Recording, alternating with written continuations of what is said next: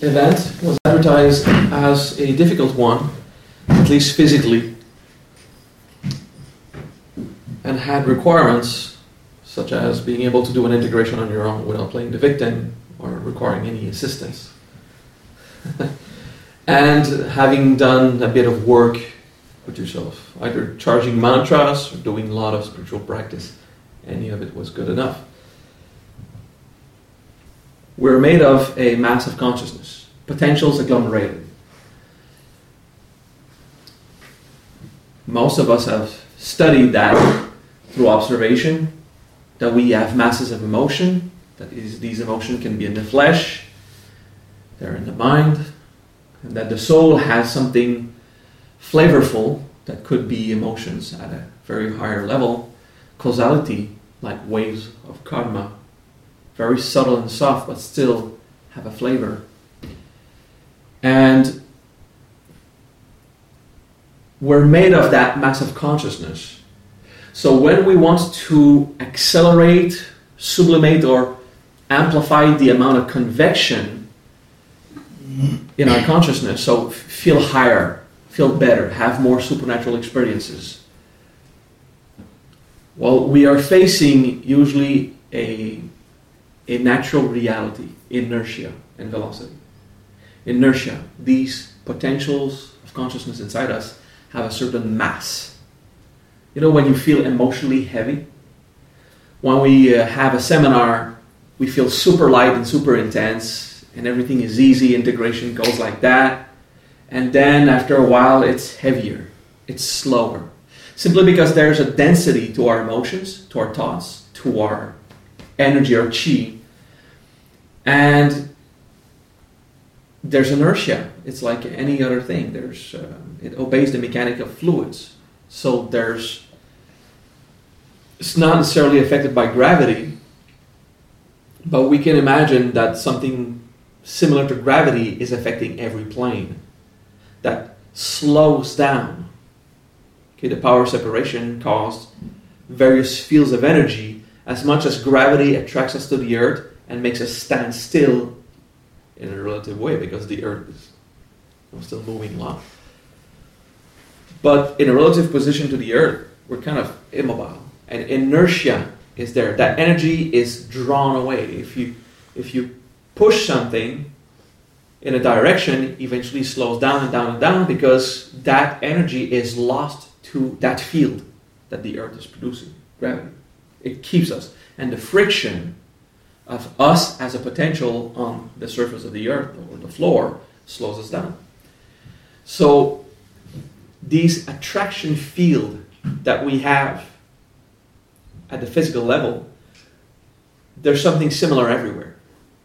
Okay, so there's a field of energy that pulls down every plane to densify at every other plane. So for our thoughts to become emotion, for emotions to become energy, for the energy to become physicality. Okay. So in the same way that there's gravity in the physical realm that we can measure, there's the attractor field. Okay. And the attractor field is everything attracts everything. That is a reality that appeared at the second plane of creation, because Vishnu loves everything. Vishnu is in love. So the universe is in love. And that love is what attracts. Okay. So that attraction field slows down and densifies everything constantly. Which makes us become heavy if we don't spend energy. Okay. As we spend energy, we keep ourselves moving, and then we sublimate. So when we do a lot of spiritual practice, we're spending energy as much as refilling, as much as we are replenishing.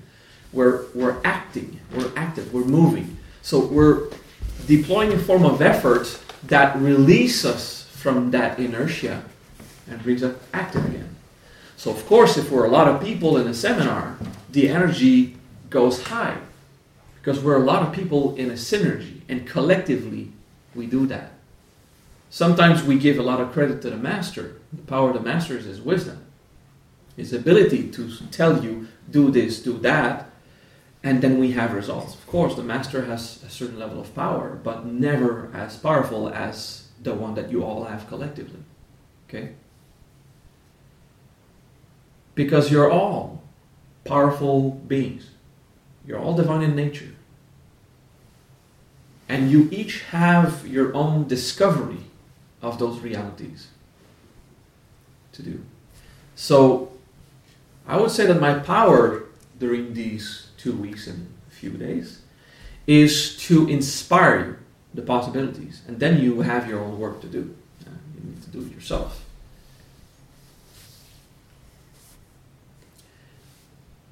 Inertia and velocity is something that is simple for you to understand because we live it in the physical reality a lot. At the energy level, at the vital level, it's the same. At the emotional or mental level, it's the same. So we can imagine it's the same also for wisdom, for causality, and for consciousness. Okay. This attractor field is every potential is attracted to every potential in its field of attraction. Okay. So there are stars in this universe that are not attracted to our sun because they're way too far. But there are planets in our solar system that are attracted to our sun because they're close enough.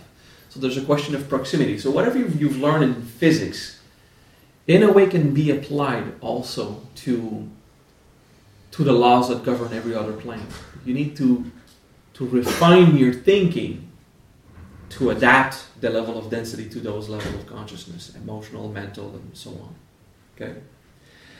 Considering that we're a mass of potential, we have inertia and we're dense. Even if we do spiritual technique, we have a certain level of density. And if we stop doing spiritual technique, we go down, our energy goes down. And eventually doing an integration becomes harder. And accepting that we have an integration to do becomes harder. Pride kicks in. We don't feel like integrating. And then accepting that something is preventing us from doing integration, or even admitting that we're getting dense, becomes harder. Because we don't want to get dense. We don't want to accept that densification process. Okay, so we're going to explain in a way that I've explained a few times lately, and I find it to be inspiring.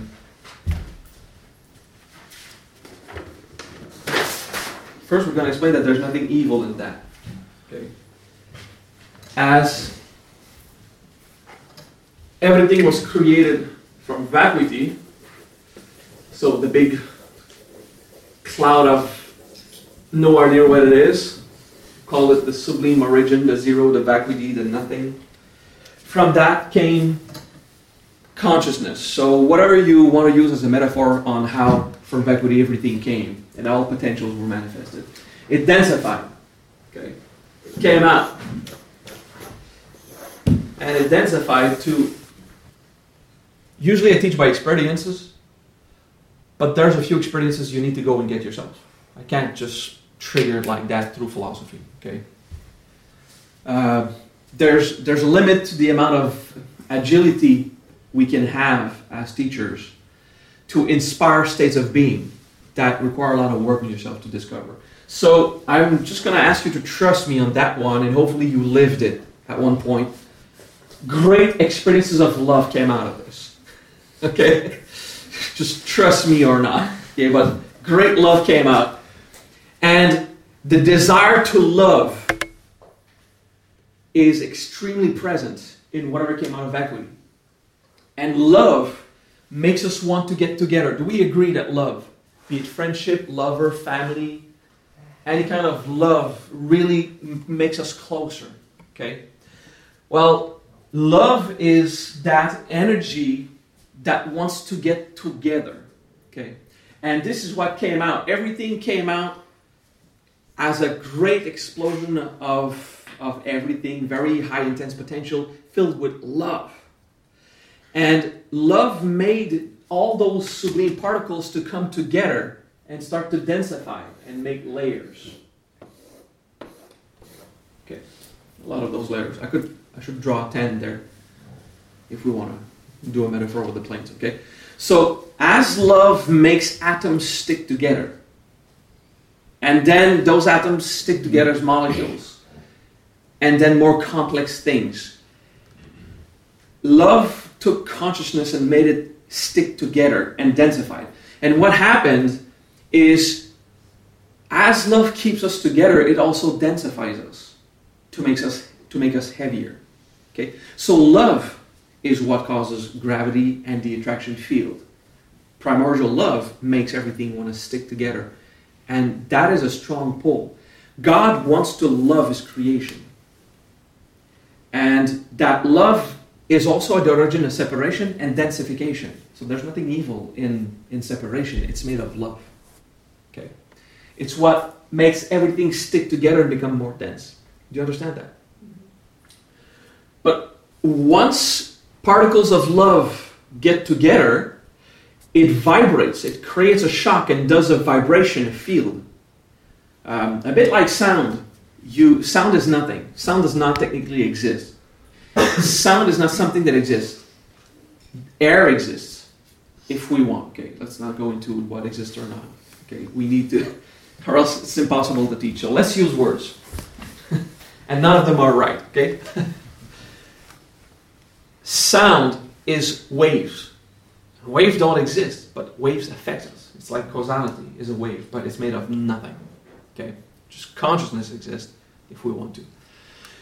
In the same way that a wave on a river does not exist. When you see a wave on the lake or a sea, it does not exist. A wave is not air, it's not water. A wave is a form, is a shape of the contact of two other things. So the wave of the shock wave of particles of love getting together goes boom. That is joy. Joy is a radiance. Okay? So the experience of joy comes out of that love that gets together. Right? So as love comes in, joy is expressed and goes out. Okay? And that densifies us. Until we reach a point of balance. Let's say on this layer, this is a point of balance, the physical plane. Okay, this will be the physical plane. Higher than the physical plane, take a deep breath.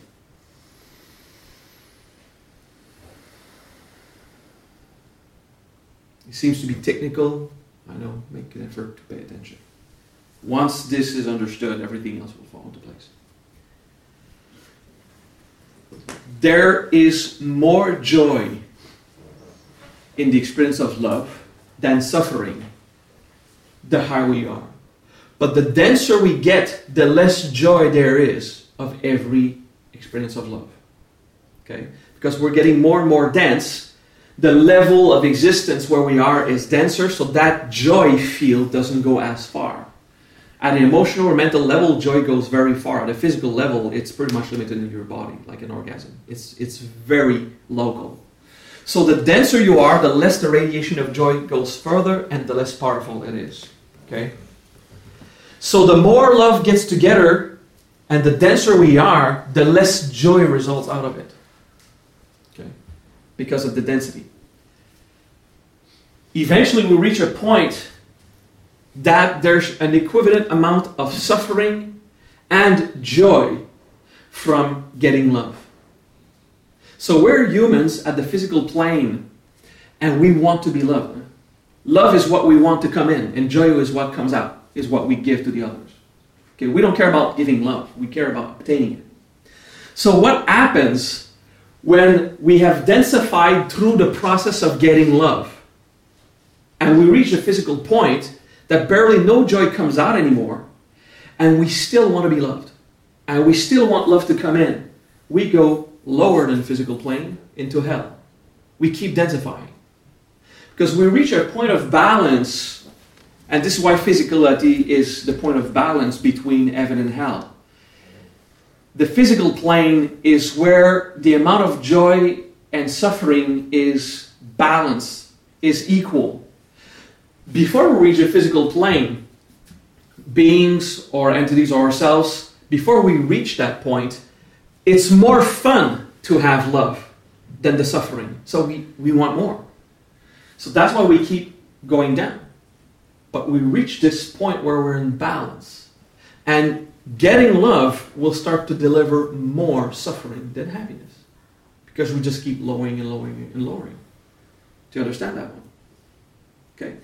So we are made from this power of love to get everything together, which caused them to exist in form, which made it to exist in a way that we can experience it. It gave it permanence. It allowed it to persist. And then time started to exist. Time does not really exist, but it's a reference of something that stays there, that is not destroyed immediately. Okay? So that density allowed creation. Love allowed creation. And we are made of that love, and we're made of the original impulse, get more love. So we still do that. And at one point, we're here, and we just want love to come in and come in and come in. And we don't even care about the joy that comes out anymore. It's all about getting more love. And then we pack up more suffering, because we keep lowering our emotions below the natural level. Do you understand that? So, how do we reverse that process? Because as long as there's densification, there's love that comes down. Let's write love in blue. I will need a new blue pen that really writes good, eventually. So there's love that densifies a creation, and that vibration causes a radiance of joy to flow and convect. And then you have a convection of love is the central channel that densifies. Okay? Well, actually, if you take the principles of convection in the physical plane, it's the hot part that go in the center and the cold on the sides that go down. Okay? But that's just because we're heating a pot and the cold is touching the side. Okay? But here is the cooling stream. What cools and slows down is that power of love that comes down. And joy is the radiance that goes around in the universe. Alright? So what's the solution to stop suffering emotionally? Okay? That's a very simple thing. Stop getting more love and give it. That's the solution. Instead of just wanting to pack love in, love me, give me attention, take care of me, so everything comes in, and then you just keep densifying and suffering. Reverse the process by pouring your love out. And joy will come. Joy is what you'll receive from that. But that takes a conscious decision, because you're made, everything inside you is made of a wanting that love inside. And then radiate the joy. You know, the joy is to say thank you once you were loved.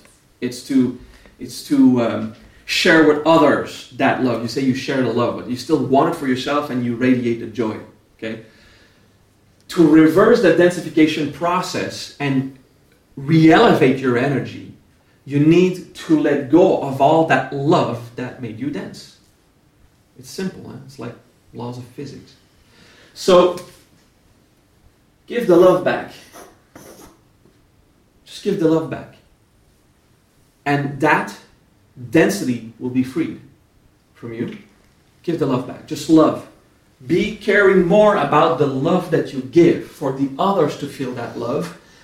And then don't control how joy comes. Hey, I'll love you, but you need to give me some joy. That's not convection, that's transaction. Convection is you give love, it will produce a stream, and from other sources around you, joy will naturally come. But you don't get to decide. You have to let go of the control. So does that metaphor make sense? Do you understand that? To make your mind holy, you care about loving instead of getting that love. Now, it's a nice little parable or teaching. It's like philosophy, but to actually apply it is another situation. Because to apply that requires you to defeat your main program, your natural impulse. You were made of a consciousness, love me. Everything wants to be loved. That's what pulls everyone together. To deliver that love is an art. It takes some observation, some recognition of that creation impulse, the understanding of the density that came from the love, and then the letting go of that love. To let go of receiving love is the hardest part. The goal is not to never be loved again, because that would be unwise. That would be ceasing to exist. The goal is to reach balance on giving love as much as the love that you receive. So you find a balance. So you stay in the middle way. Right? That's cool. We're made of potentials. These potentials are heavy because of that inertia. But there's also another wonderful law of physics that benefit us, is velocity. It's just getting started that is hard. Once you started, it's like going to the gym. Man. Going to the gym, the first minute of packing your bag to go to the gym is hard. Once you started, it's good. You're good. You're just going to the gym. So doing spiritual practice is the same thing. So in the boot camp, it's super easy to do practice. There's tons of people doing it. We broke the ice. Today's the ice breaking. Today is when we will realize that density that usually makes us individual, separated, and distant. Good enough? Please breathe and observe that.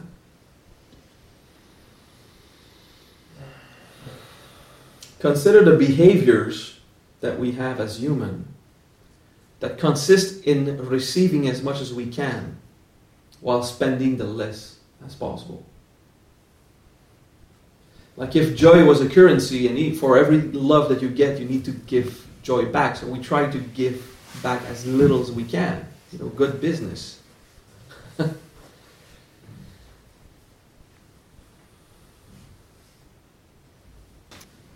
The attractor field. Please contemplate what we just learned. We're made of a natural impulse to want love for ourselves as much as possible. That densifies to a point where there's no more joy that comes from it. There's just more suffering. And we just don't know. It's a natural process. We just want more. We've always done it. Just keep going.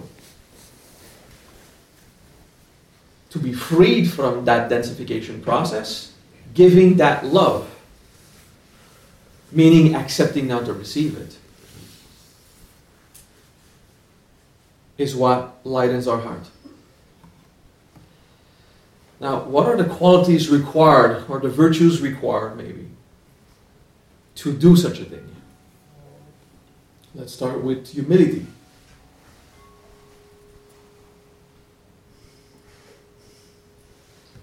Patience. Let's start with patience.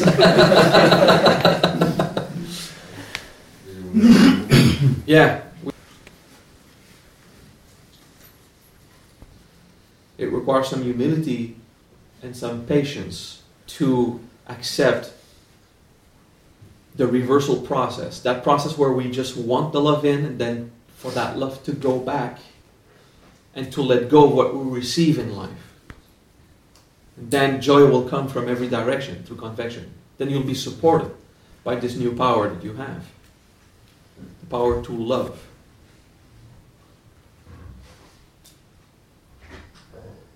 We're going to have a lot of philosophical contemplations, and you will be responsible of feeling the emotional and the mental aspects of those on your own. Okay. You can imagine the mourning principles involved in letting go of being loved. There's a form of mourning. How do you say mourning in Danish? Right. How do you say it in Spanish? Loyal. So you got that? To mourn. Not a specific person. The same way that universal love is not I love something, like I love myself, I love you. It's there is love. You understand the distinction between primordial love and local experiences of love. When you love something or someone, that love is impermanent. It's temporary. It will go away. When there is love, there is love.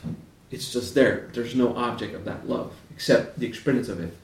And you are self-sustained, self-contained in that. It's autonomous. And for a long period of time, when we practiced philosophy, what we did in the Vajra was to discover that love for ourselves. There's a lot of work we do to experience self-love. Now it's time to discover the letting go of that self-love.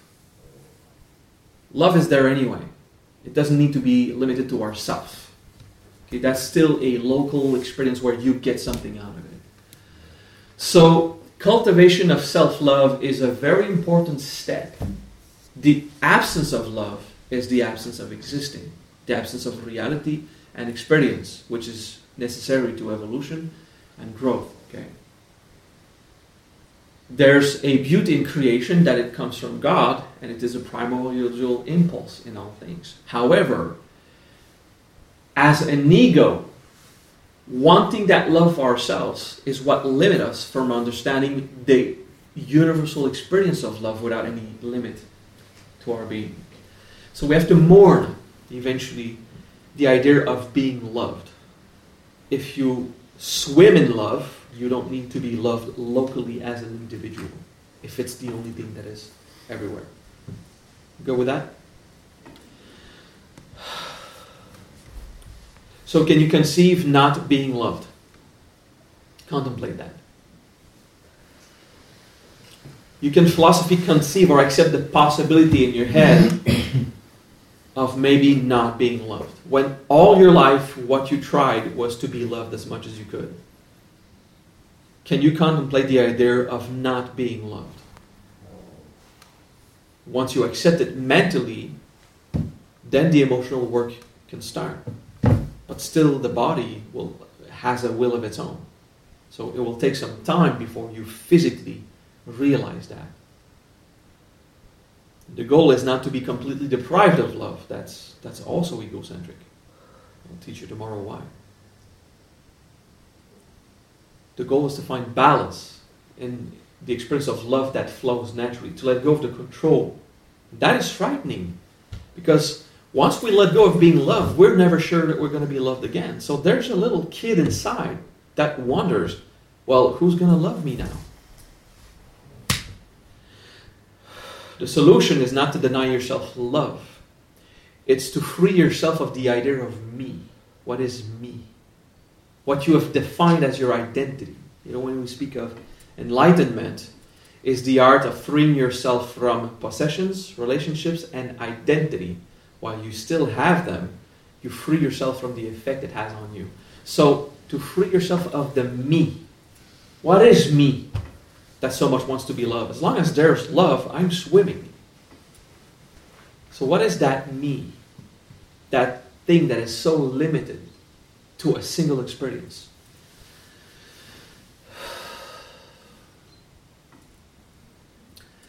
When you give love, or you let go of the love that you've kept inside as a treasure, you just let it out.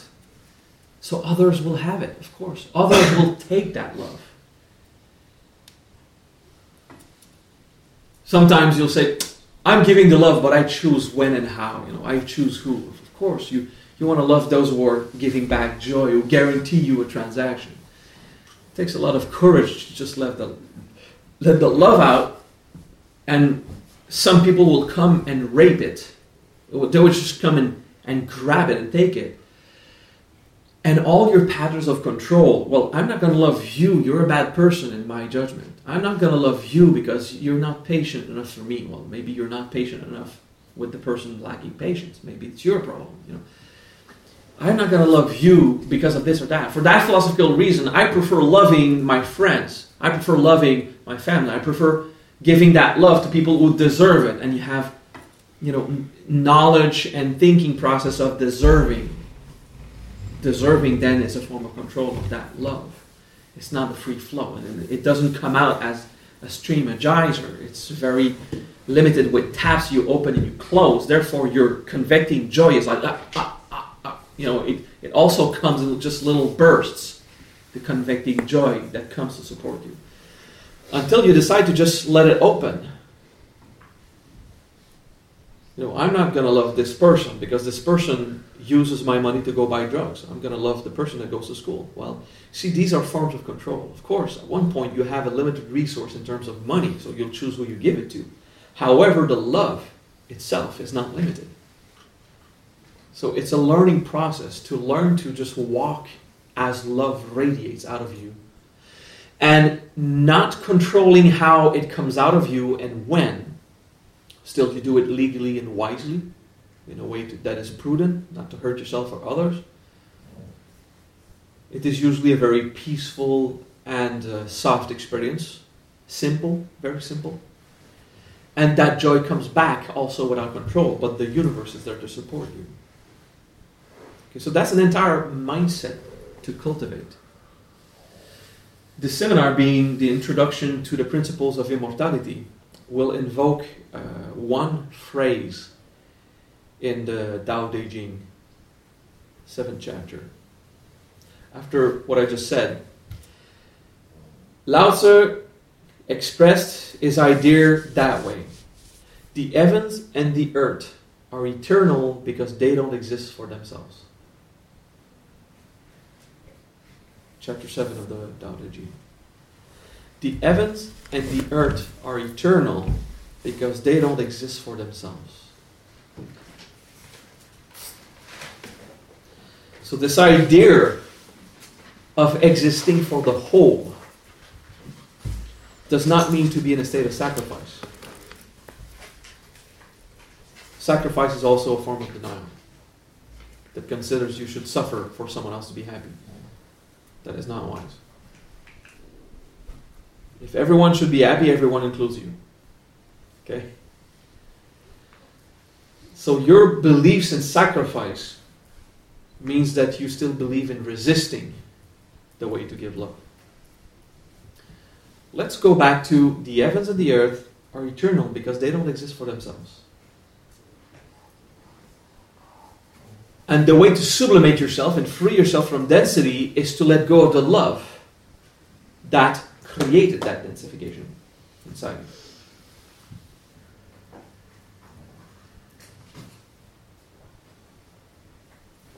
Does that make sense? Little introduction. It's just an introduction speech on what we're going to do this week. Today we're going to practice philosophical contemplations of that.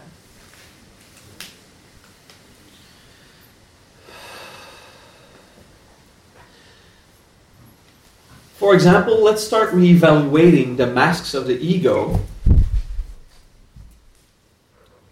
I'll give a side note on the mask of the ego. You've been studying it a lot. The mask of the ego is not a fundamental truth of the universe. It's a system, and like any system, it is useful until it reaches the point where it's not. Okay? We always talk of fences. You know a fence that blocks your way? You know a fence. You know a fence is like there to limit you. And you're always contemplating fences as something that prevents you from going to the other side. Well, actually, we have a misperception of what a fence is. Knowledge is a fence. And usually a fence is on your side, useful to keep you on a progressive way, so you don't go away in some kind of random forest lost. A fence is what keeps you on the way. Sometimes a fence is what prevents you from falling into a cliff and die. Fences are so useful that you judge them a lot. So the great majority of fences, therefore the great majority of knowledge, are useful until it's in your way. Then, if your knowledge, what you know, is in your way, then you have to open your fence. You need to change its position. So that means changing the position of your knowledge. That means changing a belief and an understanding. So fences are useful and knowledge is useful. And we use the principles of integration the way we learned it because it produces results. But don't be limited to that. Usually before the fifth bhumi, that integration principle is very useful. After that, You need to be able to simply be conscious, and everything is revelation as it is. But then you reach a point where you just don't understand what is revealed. Refer to the system. It will help you until it's not useful. But you can't limit yourself to that. Okay? So we're going to use that system of integration a lot because it's useful. However, try not to stay stuck with it. It's a system. I'm sure in a few hundred years some people will find it inaccurate. They'll adapt it to their belief, their knowledge, with 216 masks of the ego, because 22 is so lame and limited. Okay, as much as 3,000 years ago, 3 masks were useful. More than that was way too complicated. All right, so let's reevaluate all of this, the giving of love. Pull it up. Just pull it. There's a string that makes sure that this, open it up completely so we stop being disturbed.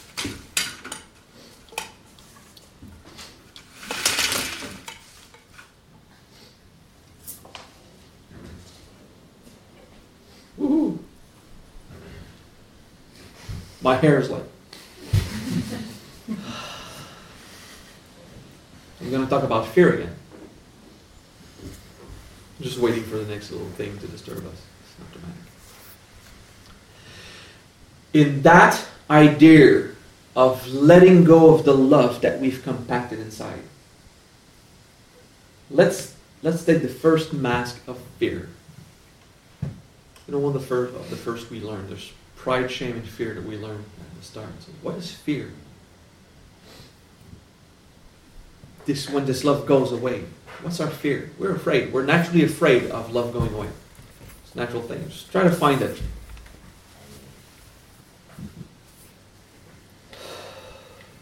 There are thoughts that are very easy in the head that will pop, yeah, but I've been losing love anyway, so it's okay. You can easily justify by saying, I'm okay with letting the love go. You can say it in your head, and I agree. We can be mentally at peace with that. However, emotionally, there is a fear when that love goes away. Okay.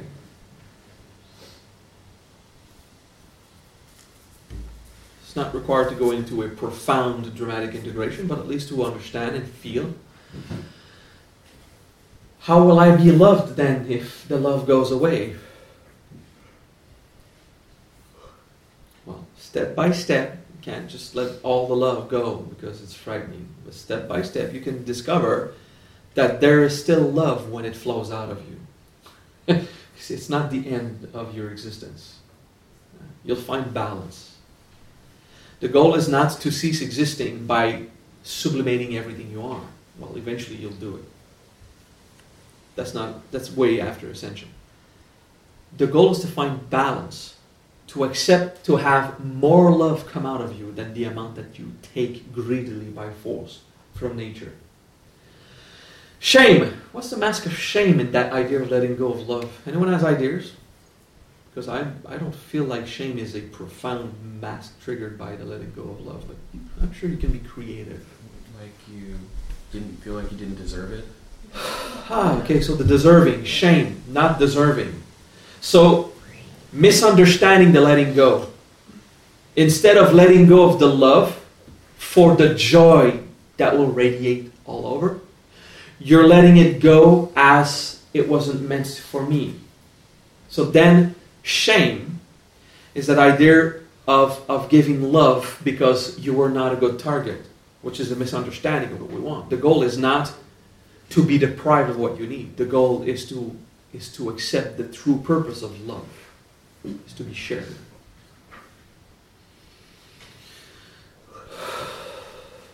Good, that was creative, thank you.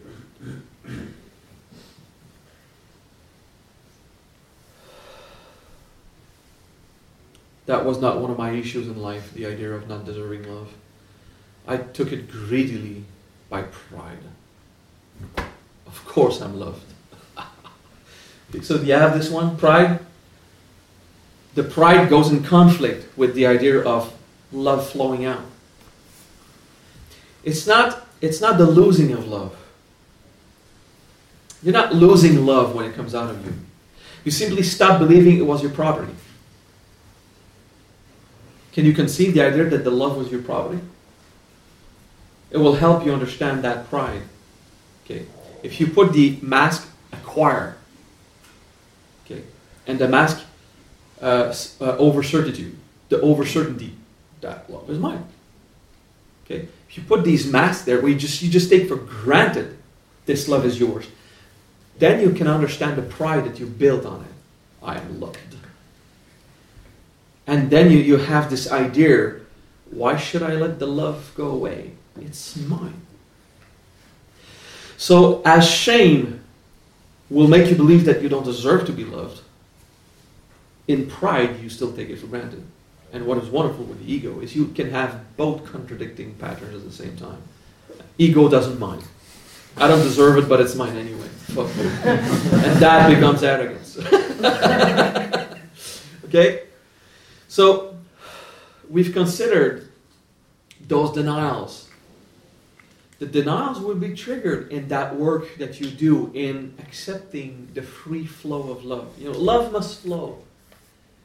But there's many systems inside us that are not in accordance with that flowing love, with that giving back, with the letting go.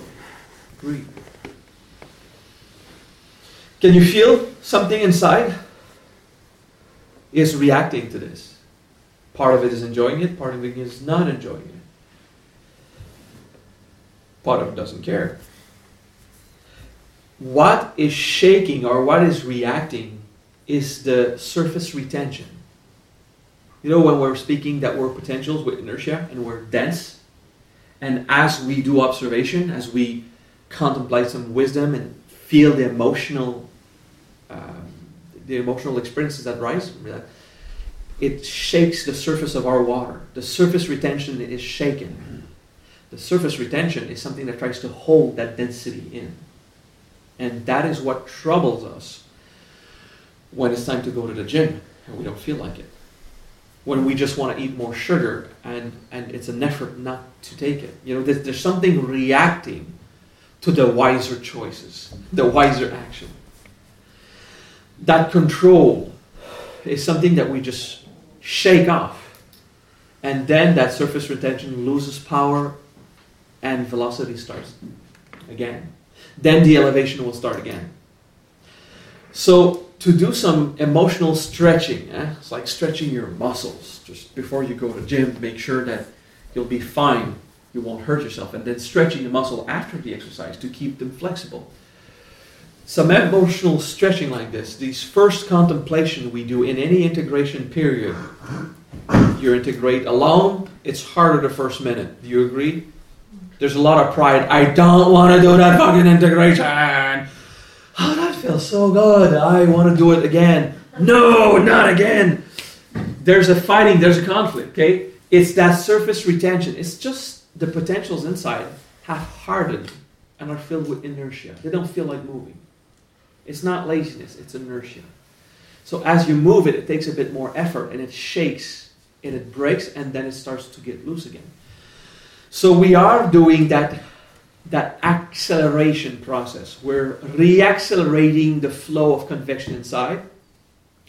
One of the things you really enjoy when we gather as a group is that everyone loves everyone. So that philosophy of letting the love flow is something that we've been doing a lot. Now we explain it. Okay? For the newbies, we don't explain that. We just explain to them the basics of stopping being suicidal. Okay? Now we're not at this point yet.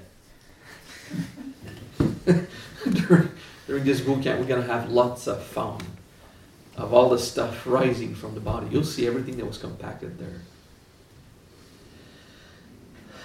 We think that we're free of everything, but actually the curse of ignorance is we completely ignore what we don't know yet. So I guess it's a question of patience. If there's nothing else to resolve, it simply won't rise.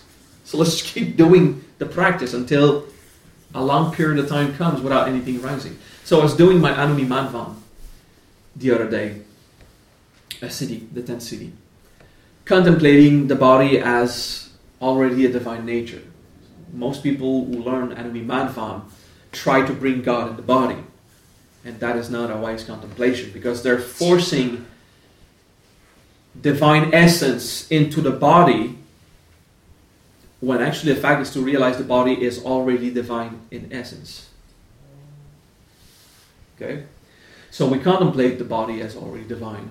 And whatever reacts to being divine rises. And I had a guilt from when I was 22 or 23, 21, I don't know, earlier in my life, where I insulted a girl.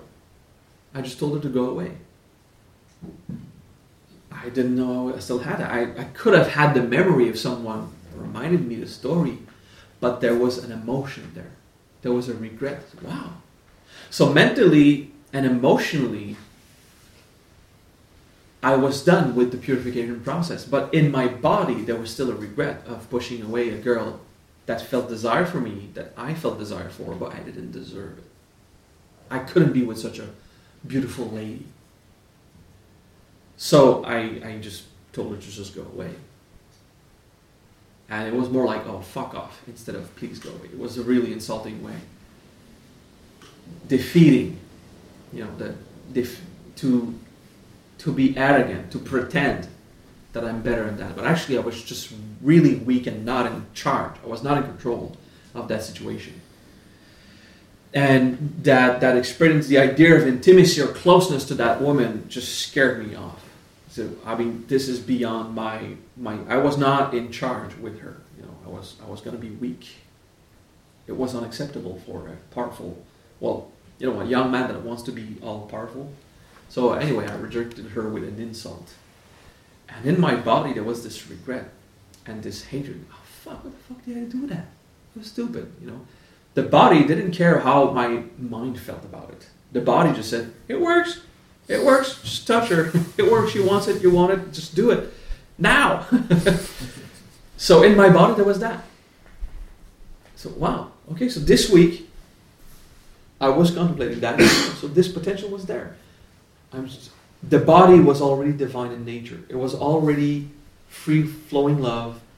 It was already ready to accept the exchange and how nature is made, but not my mind. And this is the conflict that happened that compacted one of those potentials. It was still there. It was not big, but it was still there. So you're going to have some of those weird things that you don't remember or forgot. And don't fantasize too much this week. Don't fantasize too much. Go into past life and stories and stuff. We want to discover the subtle potential stuck in our body. We want the physical body to accept the principles of immortality, at least expanding the lifespan.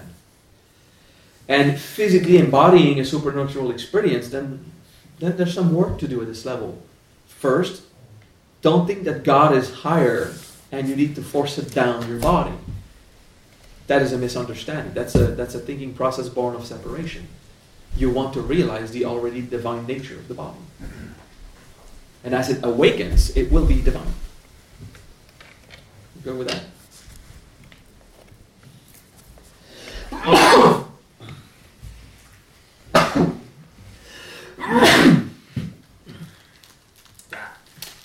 So breathe. Let's go back to the fear. I give an example of how my body felt. It'll take a bit of peace in there to understand, intellectually understand. Your mind has an idea of what you feel. Your emotion doesn't care about your ideas, it feels.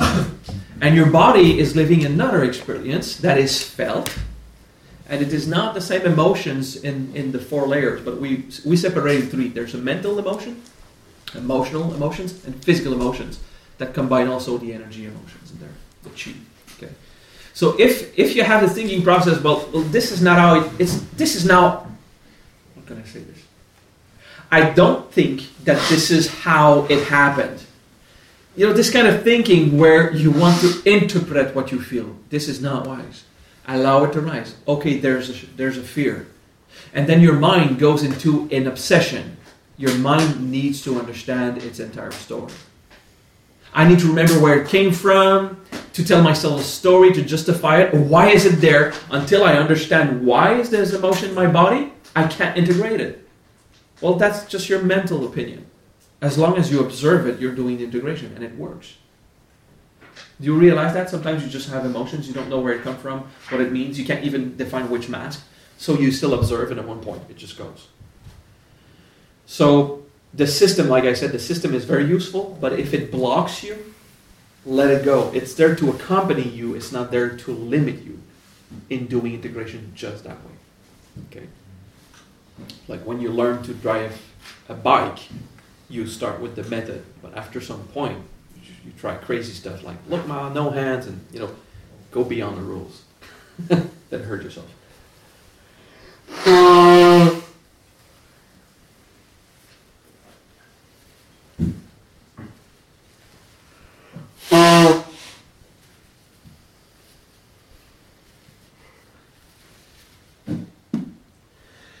It's so easy to contemplate abandonment in that letting go of love.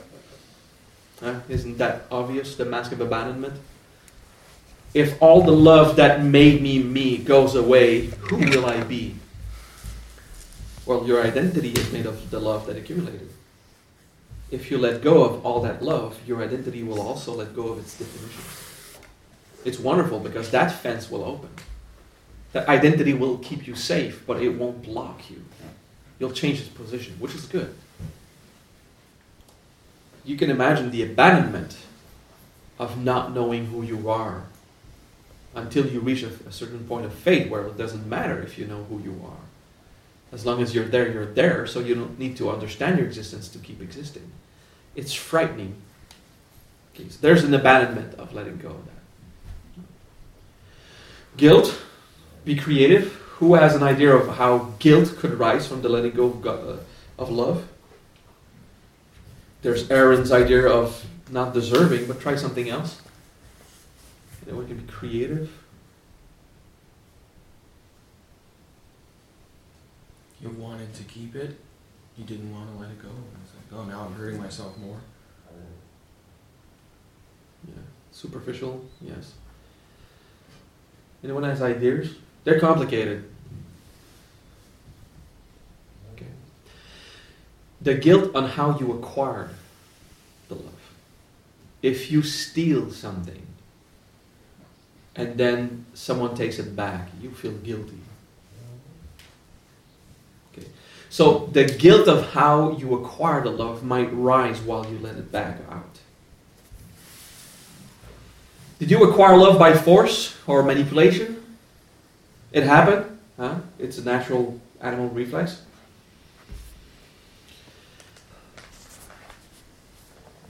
It's just a little simple surface review. We're not going to do integration the entire week. Integration will force itself upon you with great violence. So we're just getting ready for whatever arises. But great revelations of yourself as divine will follow up. So it's cool. Okay, so guilt is good. Rejection. That's simple. Who will love me now? Who will love me now? Do you need to be part of a group so much? Are you still coming to Vajra meeting because you need a family? Or because it's fun? Because it's useful? In Mexico, it's a real phenomenon. They call themselves Maharians. They don't call themselves Buddhists anymore. They say, we're not Buddhists, we're Maharians. Mahariana. I like it. I said, well, if it's naturally starting, it means it's time to go. So we're not Buddhists. Okay, we're Maharians. Even in the new population of planet Mars, we're going to be Maharians. There was a joke I did with people from NASA about, they have a plan to terraform Mars. They're always sending people there, actually. Most of you don't know that there's humans preparing to go to Mars and live there. Okay. Scientists and TV show producers. Yeah. There's a reality show where 16 people are going to live on Mars. It'll be broadcast on BBC, I think, or something. It's crazy. Anyway, so I was thinking there will be Marsians on Mars, which is cool. That was a nice word game. So, do you need your family? Or do you simply enjoy having it because this is what God gave you now? It's good to have a family. Don't reject it. Don't force it. But depending on it is also a limit. Okay. Your biological family, same thing. You know, it's in your blood. I have children. I would kill to save my children. I think I would die to save my children's lives. It's a reflex. It's in the cells. Huh? We want to protect.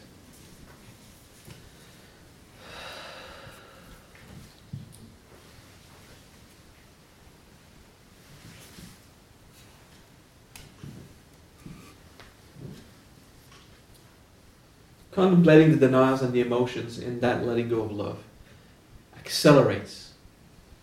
It disturbs the surface retention. Do you feel as heavy now that we've looked a bit the surface? You feel that there's less of the resistance to integrate? It's good. Now let's imagine that from the letting go of love, joy comes. How can this happen?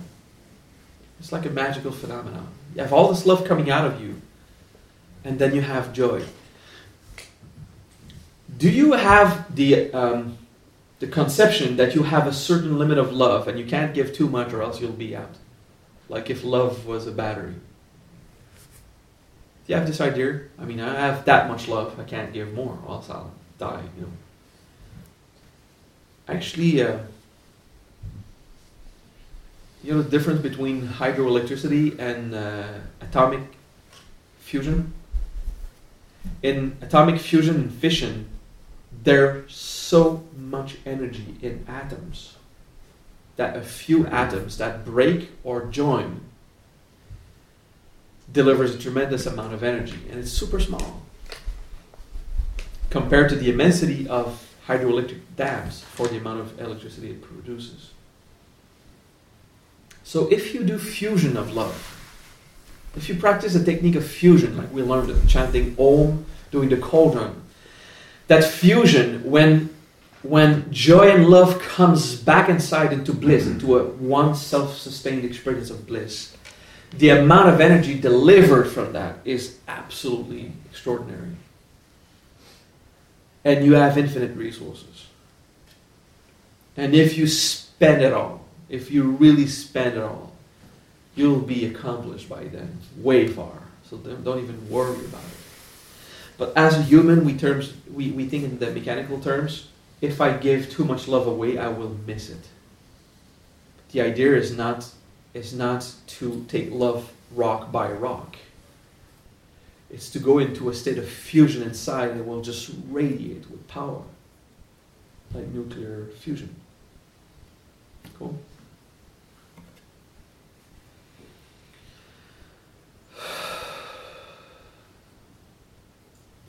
So let's mourn being loved, right?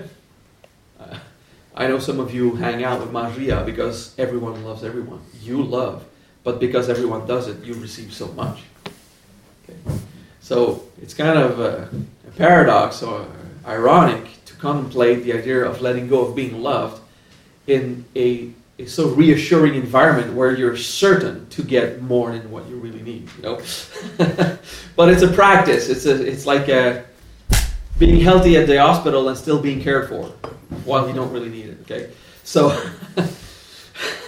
like in a hospital bed in intensive care with no sickness at all and no purpose there, but you still are. Okay, so you're going to be loved a lot. Okay, let's try to contemplate the idea of not existing just for yourself.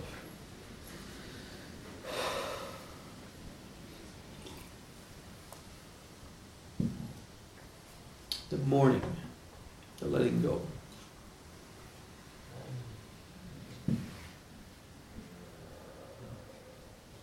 Then in your human life, your normal life, in general, you are the person that loves. In general, you know, most of the time, you are the person that is there caring and loving the others. And these people find you awesome and take your love without hesitation, usually.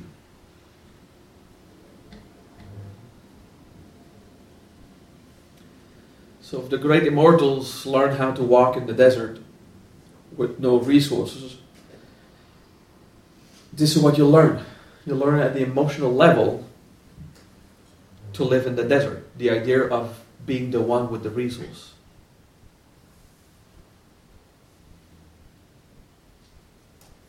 The one that radiates.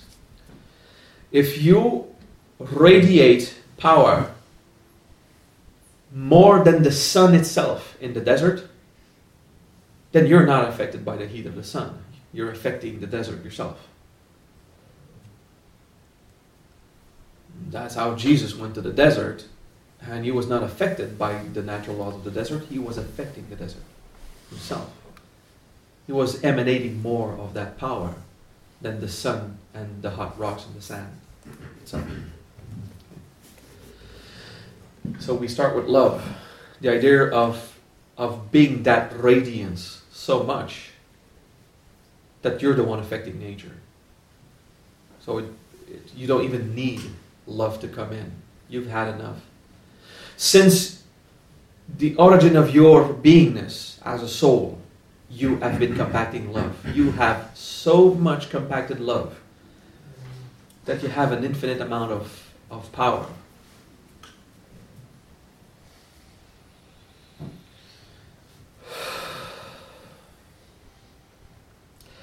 That contemplation makes greed obsolete. Your greed is a natural reflex. We just want more and more. Contemplate greed from that point of view. Greed. You know, when you work on your ego, greed is very hard to let go. Greed is hard to work with. When you do simple integration, greed is so present that doing integration, greed, it's hard work to let go of greed. Until you find a state where you don't even need to let go of greed. Greed becomes an obsolete process.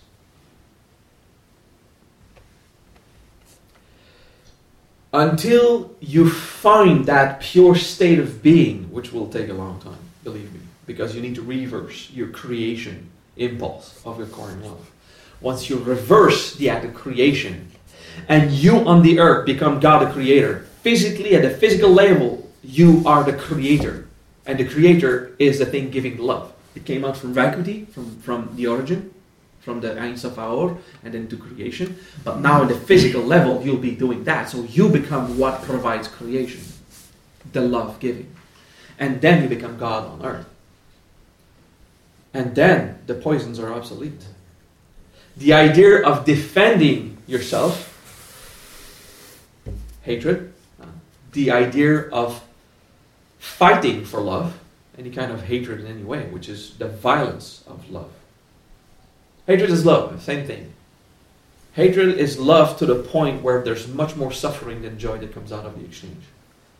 It's just that over-densification. It's pulling deeper into the planes of hell.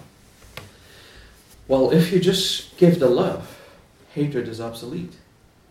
So the poison itself is just carried by the deluge of your love. This few ounces of bad bile that you still have inside you are just washed away by a notion of love. Very powerful radiance of your fusion reactor. So when you have so much fusion inside you, you create your own attractor field. So instead of being submitted to the field of attraction, you create your own attractor field. So eventually people are attracted to you because you become an attractor field yourself. You're a creator, you're a God, and everything starts to revolve around you. And people even pray you at one point instead of praying God. But at this point, praying you or God is the same thing. It's a natural process. I never asked anyone to pray me. People started doing it because they felt they received an answer like if they prayed Jesus or anyone else. And it's not something we ask, it's something that happened. In the steps of evolution, you have the Arat, the Pratika Buddha, where the Buddhification is irreversible, then you are Buddha. And after that, you have the trainer of man, and eventually you have the world-hearted one, or the worthy of praise, the step. Now, because after the Bhumis, the 10 Bhumis, there's many more steps of evolution. There's steps of evolution before the Buddha's Bhumis, There's three of them: the animal, the zombie, and then the seeker. And that's why we have another scale. In our tradition, we don't only use the bhumis of Sakyamuni, because that was very Brahmanical. Whoever's not evolving, discard them. You don't need steps of evolution for them. And whoever gets to Buddha, we don't need to talk about it because they're autonomous. But we're still progressing, so we need to talk about it. So after the Buddhification of our mind, we reach a step which is the world-honored one. And naturally, people bow to you, respect you. They just, like animals to their creator, they just naturally start to obey. Okay? And there's the point where they start to pray you. So it happened with Shivagam lately. People just start praying him, and they receive experiences. Well, it's the same energy. They're not praying Shivagam. Shivagam is just another identity that he dissolved. The me, that letting go of yourself. So if you can let go of what made your identity, then you're not your identity. So anyone who prays Mahavajra are not praying Mahavajra. It's just a tool. It's a fence. You can be stuck by the idea you have of Mahavajra. You should open that fence. So it remains just a guide along the way. That's it. Not be blocked in the idea of who's the master, who's that. Okay? So the idea of ignorance also becomes obsolete. In that outpour of love, the idea of ignorance, the concept, the poison of ignorance is obsolete, because the poison, the need to know, is also dissolved. The greed of knowledge is one of those fences that causes ignorance. Because you want to know so much that you end up surrounded by all fences of any kind of styles. And that causes ignorance. Okay, too much knowledge. Not enough knowledge, you're stupid. You can't even walk. Too much knowledge, you can't even walk. Just fences everywhere. It's fun to know everything. The idea of knowing everything, that comes in the 9th bhumi, which is the 13th step, to 12th step of evolution, is the correct intelligence, or the good intelligence. When you don't need to learn something to know it. You just need to be introduced to a few principles and everything fits in place. Once you know the rules of the universe, your mind is set in place. So then ignorance is just dissolved. All the hard work we do regarding 3 poisons is essential, or else we can't even reach that level of comprehension. However, these poisons will not go away until you reach a state beyond them. And then they're made obsolete. They don't even have influence anymore. They drop. Until you reach that state, charity is an effort. Charity is something that you have to do one and then another time as individual events. Until charity is a state of life, a state of being. Forgiveness is something you do sporadically. I forgive you. It's, I forgive that. I can forgive myself. And it's forgiveness with objects of forgiveness. Until you reach that state where forgiveness is a state of being, the idea of being offended does not even arise. Okay. So this is what happens in the reversal of densification, the reversal in the stream of love. To consider yourself as a creator, and that's useful also in a class in the art of creating matter. To be a creator, you must do what a creator does, which is outpour love with no limit.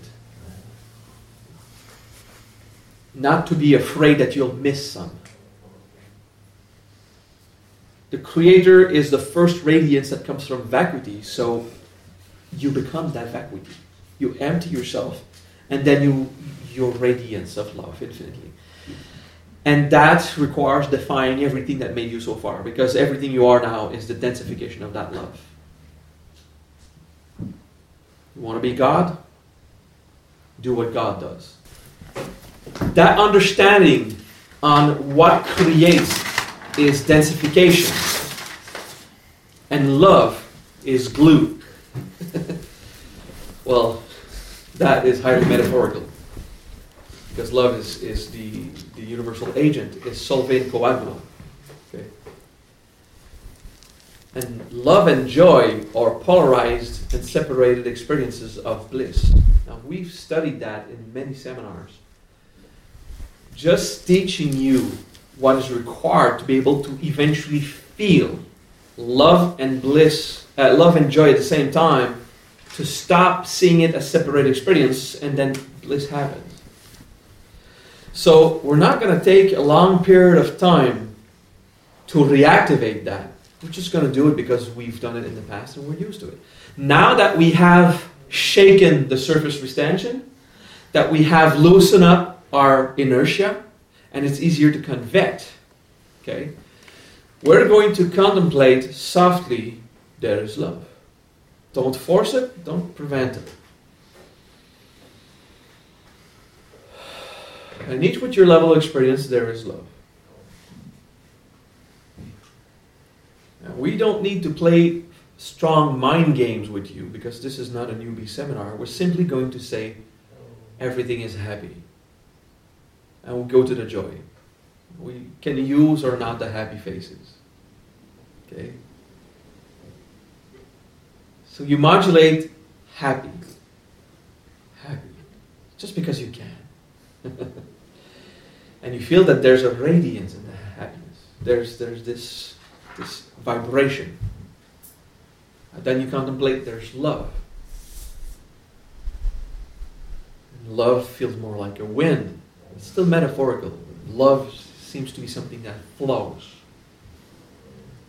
Love in polarized movement, in polarized interaction, love is movement and joy is frequency.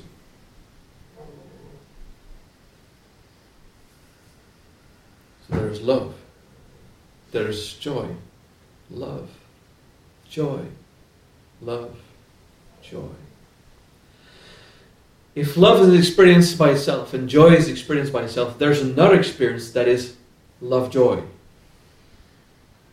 And it's not love and joy as two separate things. It's one experience, which is love-joy. As a single thing. And the fusion happens. Love-joy is the moment of fusion. And then there is bliss. Where love and joy are not two separated experiences. It's bliss. So we're focusing on love-joy. The point of fusion. Where it's getting back together. And love-joy.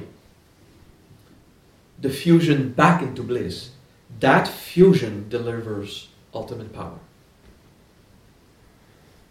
If you try to be powerful, you're arrogant. All you have to do is focus on that fusion, which will deliver whatever resource you need. Love-joy. Love-joy is a cornerstone where separated love and joy goes back to being just one bliss. And bliss does not exist in creation. It's vacuity. Bliss is before the radiance of joy. It's before the flow of love. It's before the attractive field. Bliss is beyond that. Love-joy is a focus. Like a returning to the origin.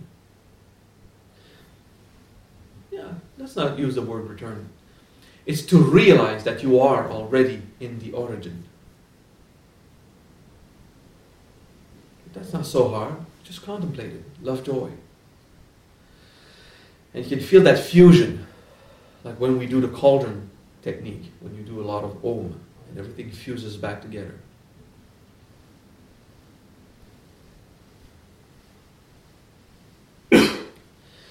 When we do fusion technique, if you didn't learn it, whatever technique I'm going to invoke this week, if you didn't learn it, it's okay. Just follow your best, okay? So those who learn it, we have fusion of love, of desire actually. We have fusion of power, fusion of love in the heart, fusion of knowledge, fusion of consciousness. That's the 5 fusion in nature. Then there's a 3 fusion of self.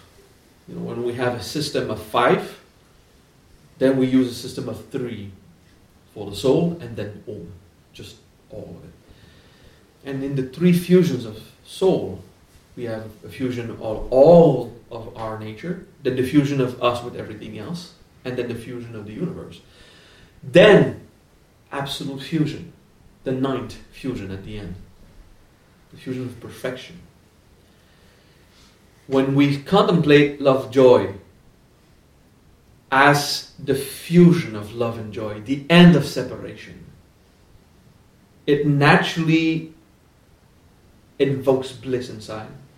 But there's this power, this fusion power, which is the ninth fusion of perfection. It's a way to go immediately to that state. Okay. Of course, to practice fusion in every of the 9 steps patiently with time will make that experience very rich and deliver the wisdom of that experience. But this is not the class we want right now. Now we want a class on the final fusion of everything. You still live it as an individual, but eventually you won't even live it for yourself. Simply admit that there is fusion and there is love, joy, and everything. As much as atoms are still combining, as atoms are still splitting, and atoms are still rejoining, there is fusion in everything. And love, joy is absolute. And the whole of creation is filled with it. Every transaction and every interaction between every component and potential in this universe is having a moment of love, joy. They're having a moment of love when they're receiving and joy for what they are emanating. But on the precise point of the joining, bam, you have a bliss right there. But it's so temporary and so short that you can't even distinguish it when it happens.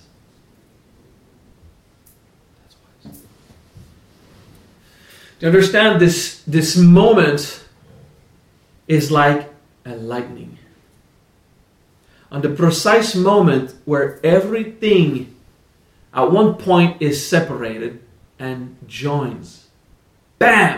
That's not love, that's not joy, it's both. There's a love joy, it delivers a rush, and that's why we like to fall in love more than to be in love long term. That falling, that bam! This delivery of power that happens. Interesting, yeah?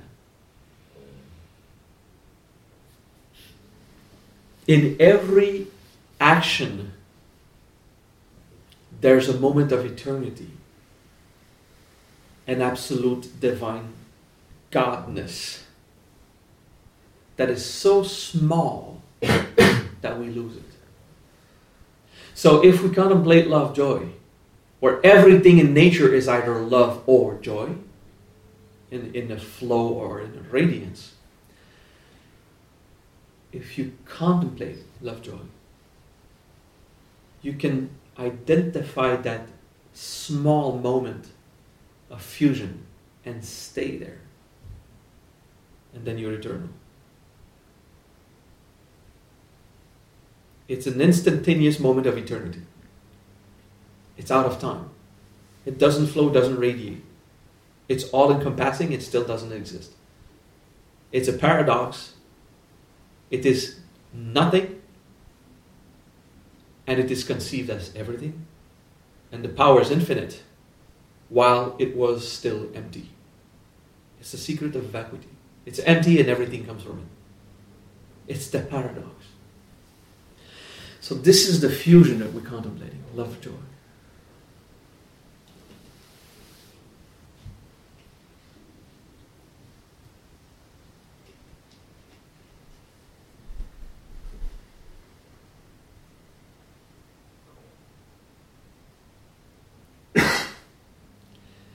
It causes a little shock inside. It's very light. But this moment of revelation will put a bija in there. We'll express it as the bija Pram. Pram. P-R-A-M. Pram. Pram is a bija. It contains the idea, the root of prema, the word of love, and ram, which is the word of pleasure and enjoyment. So Pram is both prema, it's about love and joy at the same time in a single bija, Pram. Pram is the Pram, it's that fusion of separation back into, not back into one, back into nothing, which delivers everything. If you fuse back into one, you still have something. You still have an object. When you fuse back into vacuity, into emptiness, then that vacuity can deliver an infinite amount of resource, which is the fusion, which is the reactor. So Pram is a simple bija that we contemplate. Pram. Like a city. Pram.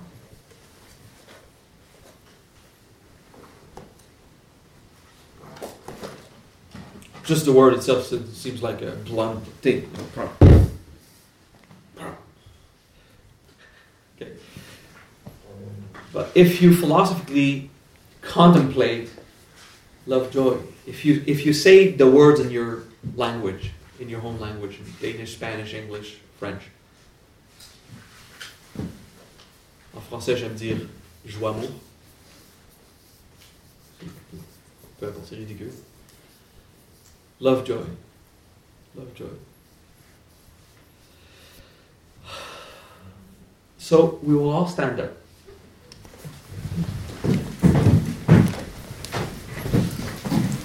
While you say Pram in your head, you're not into the Pram experience, because in the Pram experience there's emptiness. You can't be saying a bija to really experience it. So when we contemplate Pram, we contemplate that we are preparing ourselves to identify the real moment of Pram, which will be a moment of emptiness and totality as an experience. So the moment we will be sitting, when you're about to sit, you're doing something. I am in the action of sitting. And then there's a break moment in time where time ceases. And then the new action starts. I have sat. I'm just there. But the moment, there's a precise moment where time ceases to exist, exactly at the end of your action of sitting, and when the event of sitting starts. When there's a transition between causality, the karma or the event, and then the nature. Because the experience of sitting changed nature. It was an action and then became a state. But while you are sitting, you are not in the state sitting. Do you understand that? While you are doing the event sitting, you're not sitting. It's because you're not that you can do the action. So sitting is the action of preparing yourself to reach that state. And while you're sitting, you're not sitting until you're sitting, and then you're not anymore because you're already. Can you grasp this? That you switch from causality to state, to affliction, to being affected by your cause. But exactly on the moment of the switch from one to another, you have a glimpse of a layer of nothing, where you're not either doing the action nor in the state, and in that moment you are eternal. So try to identify it. And sit.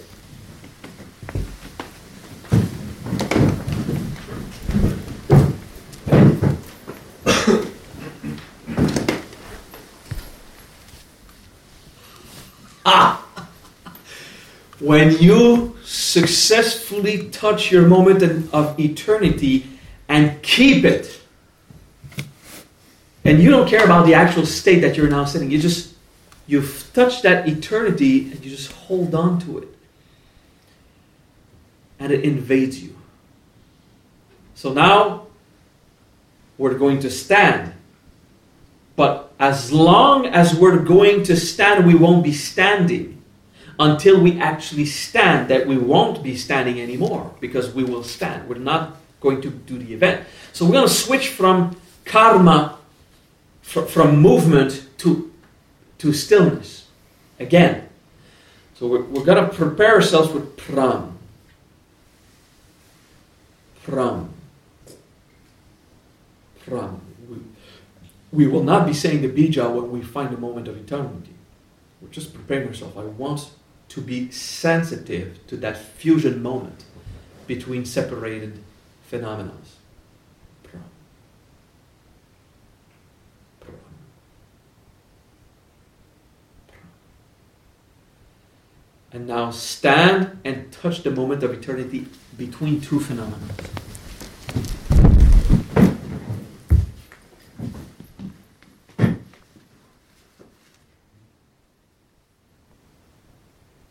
Simply keep the eternal flavor.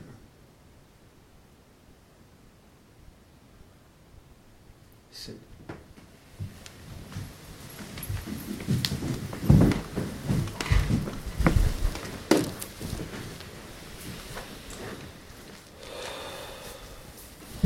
And now that the eternity experience could have revealed itself, depends on your ability to see these things, then you support it with the bija, Pram.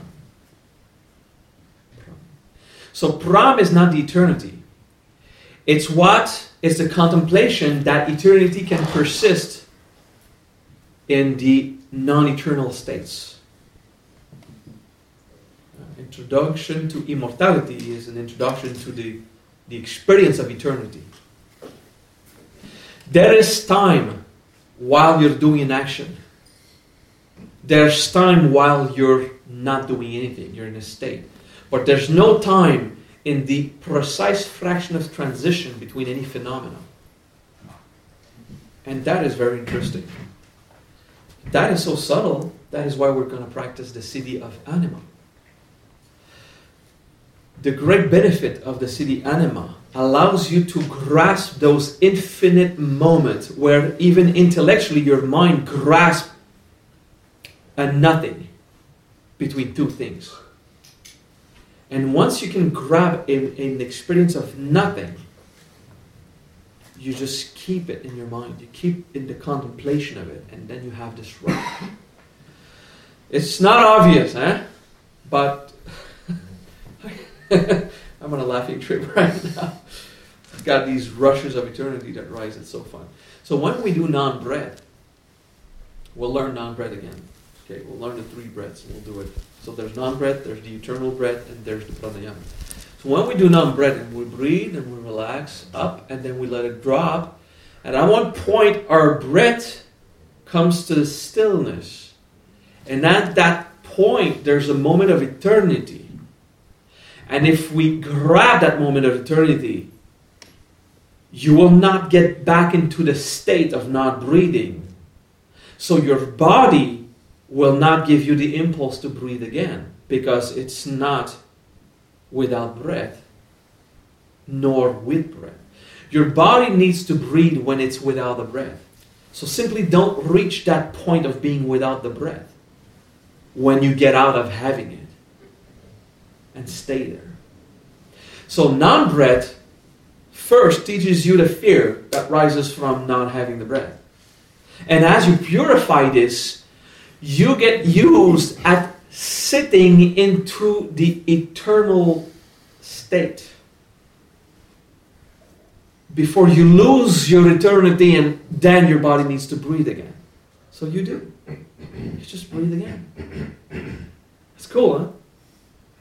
What we want to identify is the precise fraction where there's absolutely no phenomena between two phenomena in whatever we do. And keep this Pram experience. Well, actually, it's not a Pram experience. Pram is what supports the vacuity while not apparently into an empty moment. When there seems to be something, and you persist in the perception and experience of vacuity. So this is very high philosophy, and this is quite buzzing, and for a lot of people, they have no idea what I'm talking about. So it takes some work, some effort to work in everything you do into identifying the end of a phenomena, and don't go into the beginning of the other until you tasted not a phenomenon. So if you take a sip of water, take that, we'll practice. Pram is in nature. The non-nature can persist. As much as in an action there can be non-action, there is non-nature. Pram is the bija of non-nature.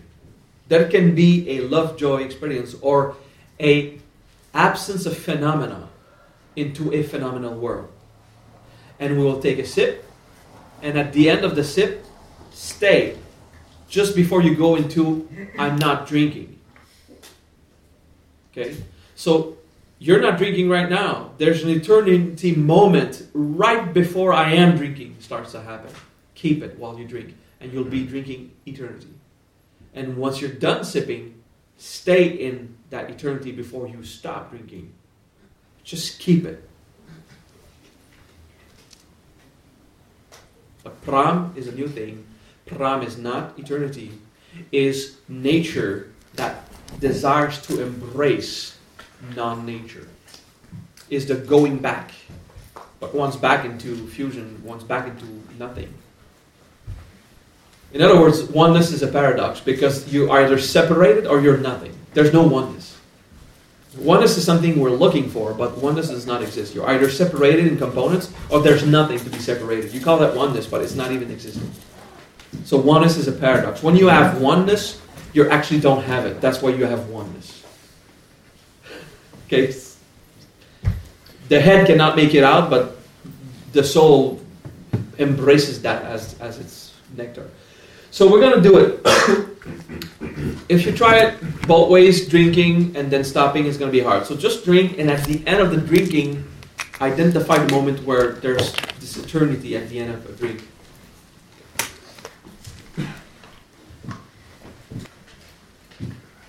Without actually doing on breath, you'll just breathe. And you let the breath fall and find the moment where the breath ends before you're not breathing. So before you go into the state of not breathing, but after you're done with the letting it go. There's a moment of eternity where you're eternal there. A little breach where you're not out of breath and you're not breathing out anymore. But you're not yet out of breath. It's just the end of that. Just do one out breath.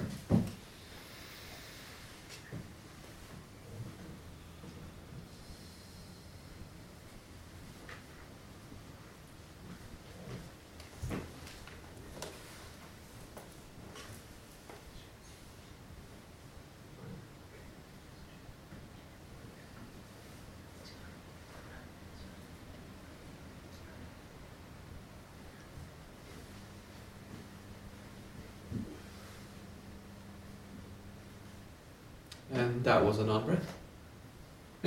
Breathe.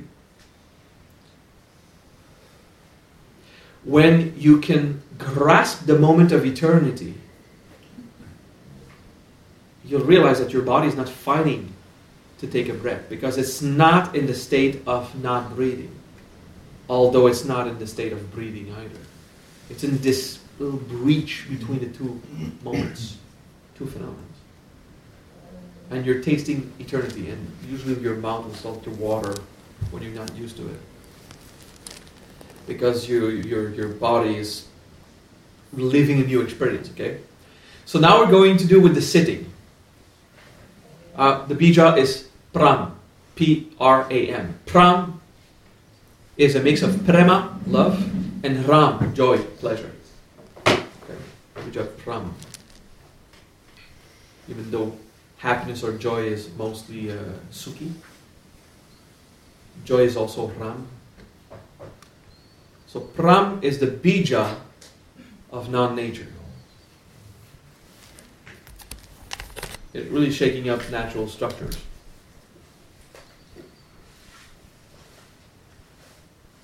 You know when we say that love is a flow, and P is that fe of transmit, and there's a flow there in the P.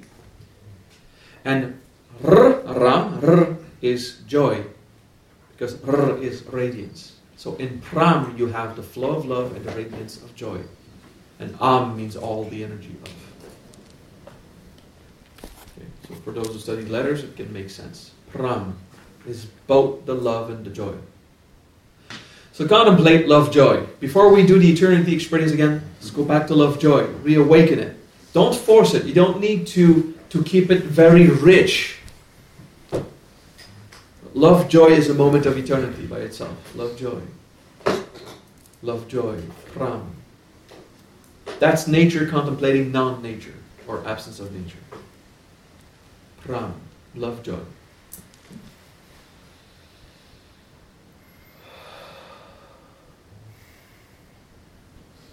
In that love, joy, let go of the love. It is there, but it's not yours. Let go of this idea that you want to be loved. You don't need to be loved. There is love or there's not. Love is not meant to remain an action. It's meant to go into a state. Usually love is a flow. It's an action, it's a karma, and we want it to keep it as an action. It needs to keep flowing. It can breach its rules and become into a state. But in that separation, when love is flowing and then love becomes a state, there's just a little moment of eternity between the switch of phenomena. It's there. And the joy, same thing. Joy as a radiance and then joy as a state. There's a moment of eternity in love, joy, in the fusion of love and joy again. The eternity is there. Let's try to taste it.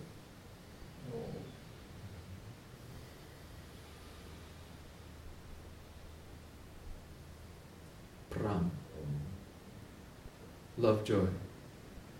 Pram. Love, joy. Pram. Love, joy. It's a fusion.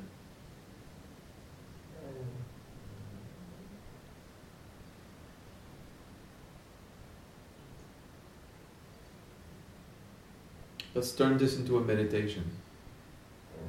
Pram. Pram. Pram.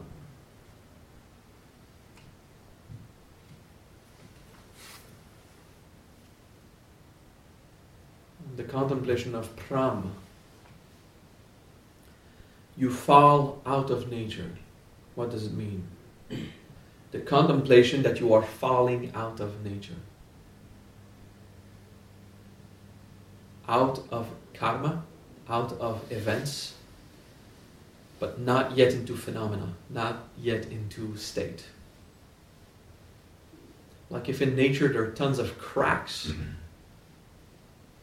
tons of little spaces between matter, between time, between action, between event.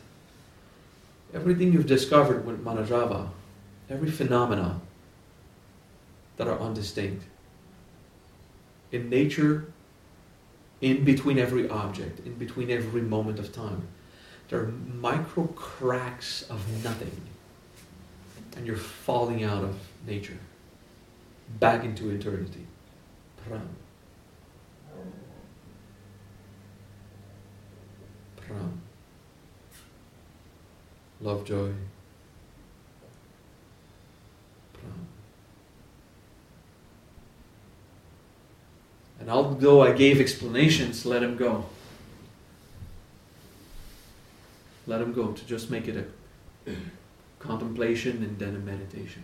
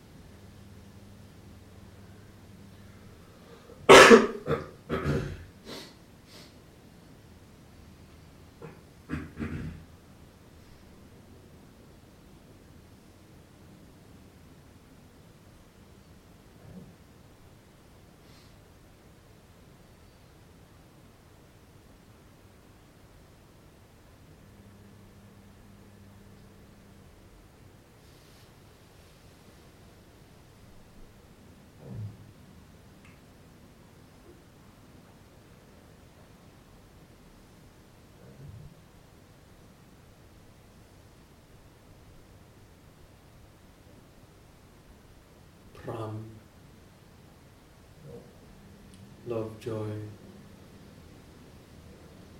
nothing, eternity.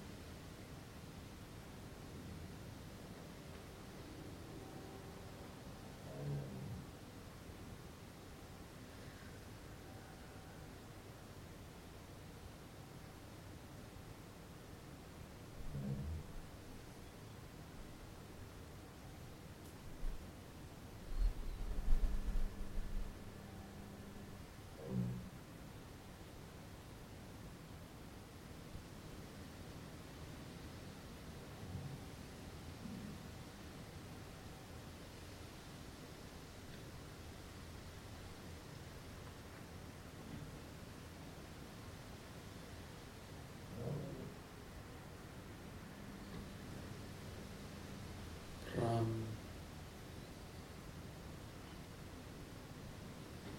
Pram,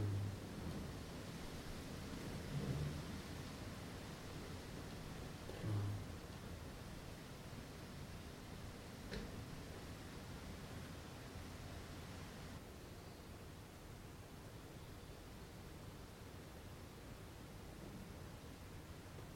Nothing is eternal. Find the state of nothing and you will be eternal.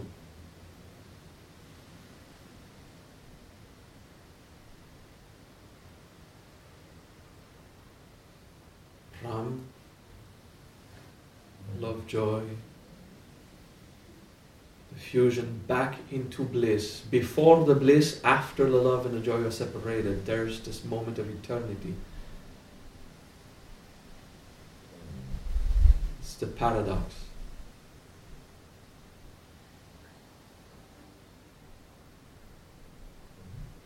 It's nothing specific, but it contains everything. Pram.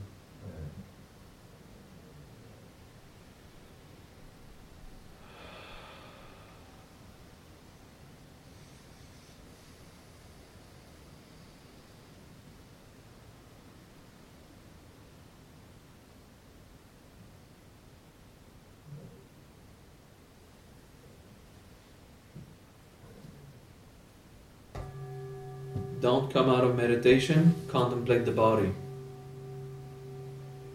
Softly open your eyes, contemplate the body.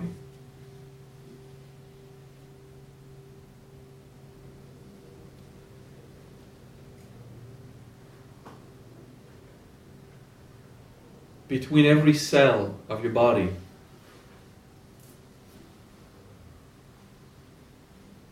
there's this infinitely small area which is not the cell anymore, but not yet not the cell. Where every cell touches, there's this little space between them. And this is eternal.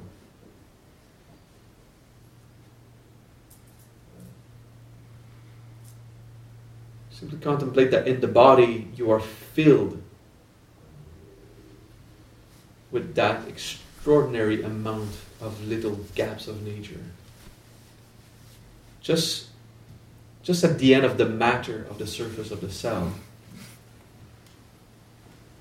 before it goes into the space which is not that cell, but after it is the matter that is that cell itself, there's this pellicula of eternity, of this crack in nature.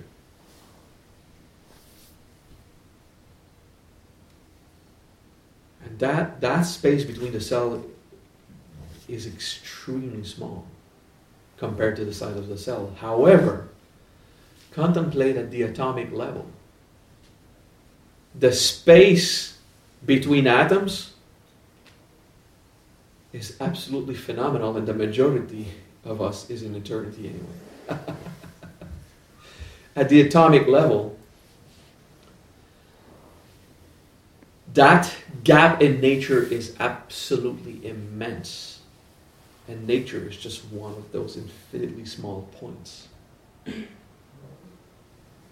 So the more dense we are, the more gross we are by having compacted all that love to exist, the more we have something, and the moment of nothing is extremely small, almost infinitely imperceptible. But the deeper we go, and the smaller we go into the anima, into the subtle, the more that space of nothing is immense, and whatever exists is almost nothing. And that's the use of anima in this case this week, where we'll learn to go feel that subtlety, so that the amount of eternity and vacuity between two temporal nature will be very easy to identify. Okay?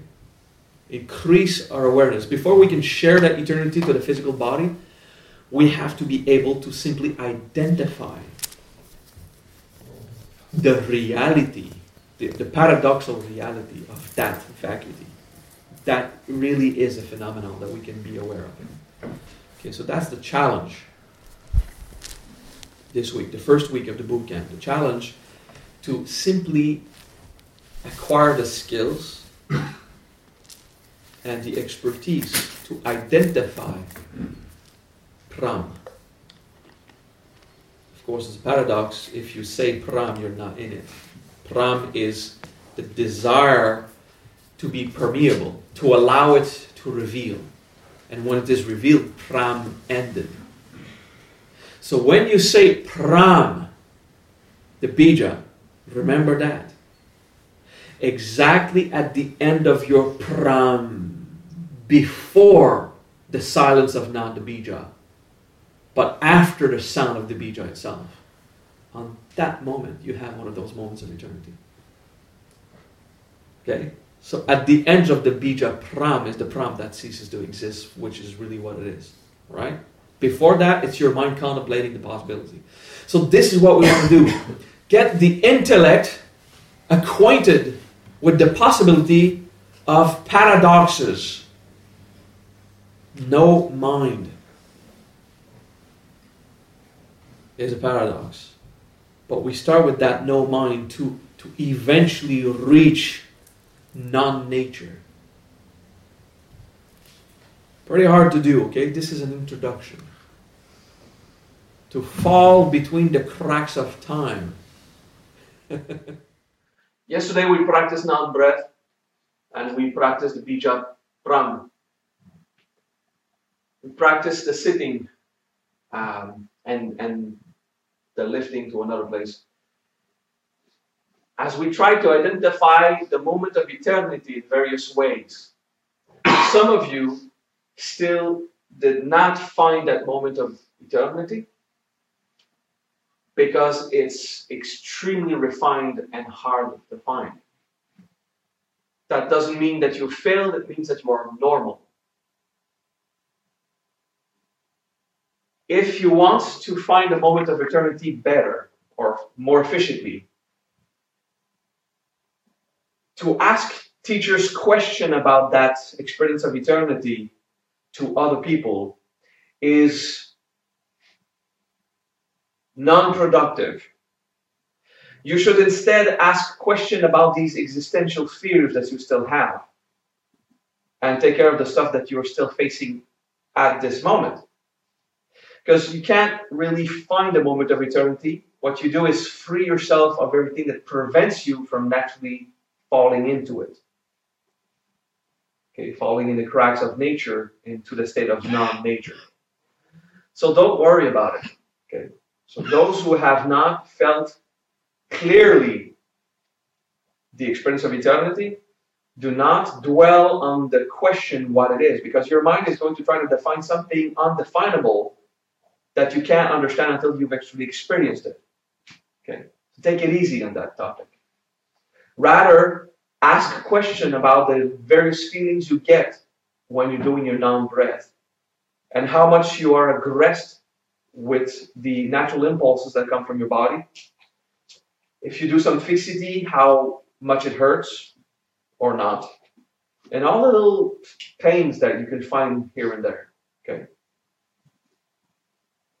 Whoever found the moment of eternity, actually it's a moment of intemporality, so it's not even a moment, but we call it that way because we need words to talk. So whoever found intemporality tries to explain it and first dabble and I don't know, I can't explain it. There's just no way to explain it. So we'll do an exercise today to discover how we separate everything.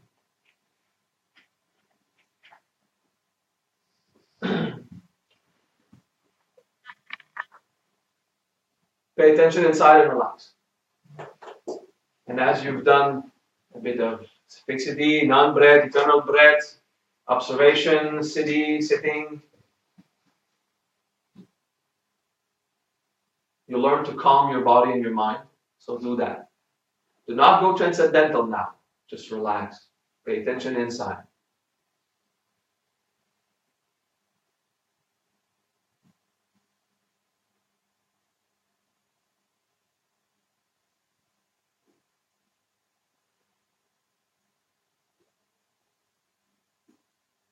Contemplate every human being.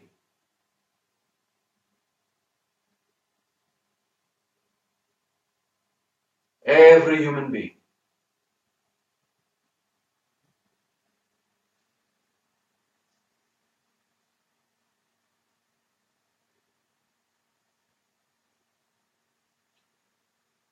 Now contemplate every living being. With or without precision, in general, specifically, going from one to the other. The goal is to contemplate them all at the same time. So of course you won't have refined detail on individuals. Contemplate what it means. All beings. Now that was a trap. Observe that in this contemplation, you are not included. As we did not ask you to contemplate every other human or every other being, but all beings, and naturally you did not include it yourself. So that's egocentrism. And that is separation. You naturally will exclude yourself from the whole. So now please contemplate every living being, which includes you.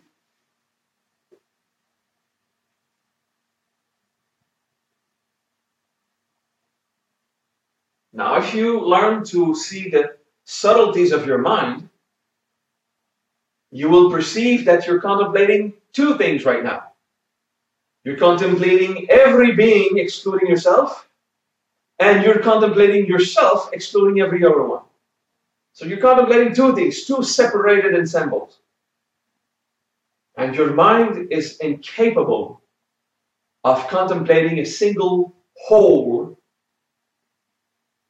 without separation.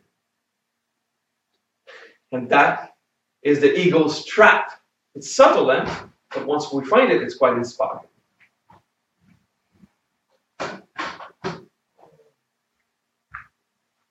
So please observe that separation experience.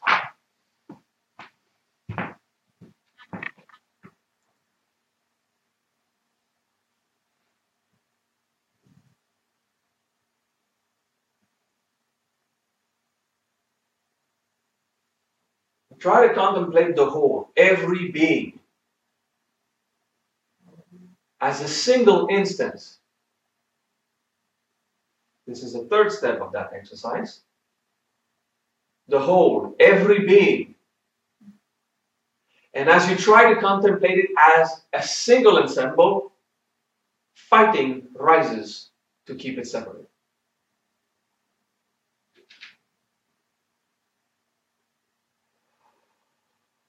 When the Buddhas explain we do this or that for the benefit of all beings, you naturally fall into a state of sacrifice, which is separation, which is, I will not get any benefit from that if I'm doing it for all others. And you naturally would degrade your importance in the whole.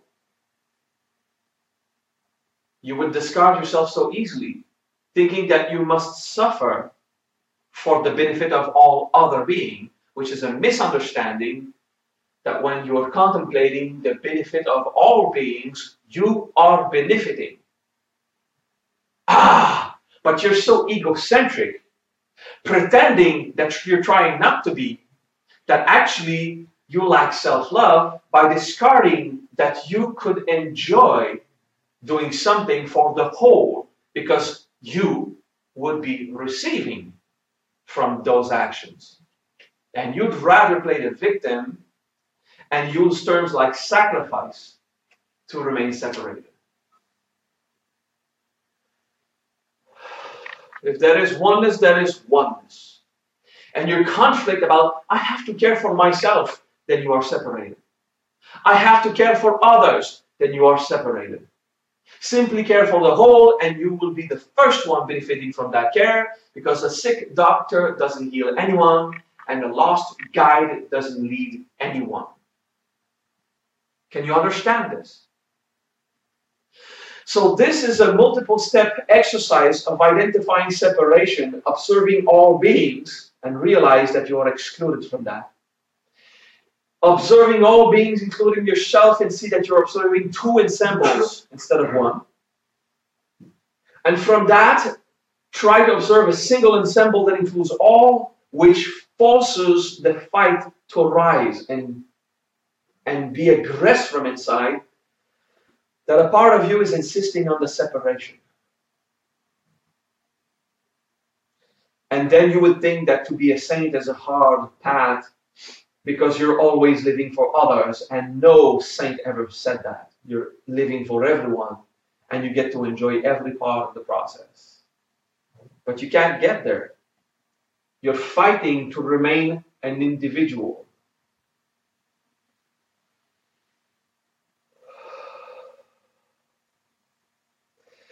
As you sublimate separation, whatever useful part of your identity will remain, and whatever is not useful to be an individual will disappear, dissolve.